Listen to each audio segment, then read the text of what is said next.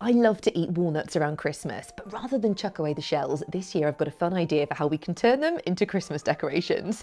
Here's how you can make a walnut shell reindeer. All you need is string, googly eyes or a pen, a red mini pom-pom or something similar, some brown material, a walnut and some glue. First we have to split the walnut in half, and it's really important a grown-up helps. To do this, you place the tip of a knife in the hinge of a walnut, push and twist the knife and it should split into two. When you're done, gobble up the insides and clear the walnut out. Now, draw two little antlers on the brown material and carefully cut them out. Then apply a generous amount of glue around the edge of one walnut shell. Position the two antlers and a loop of string between them. Now carefully press the two halves together, sandwiching the antlers and the string.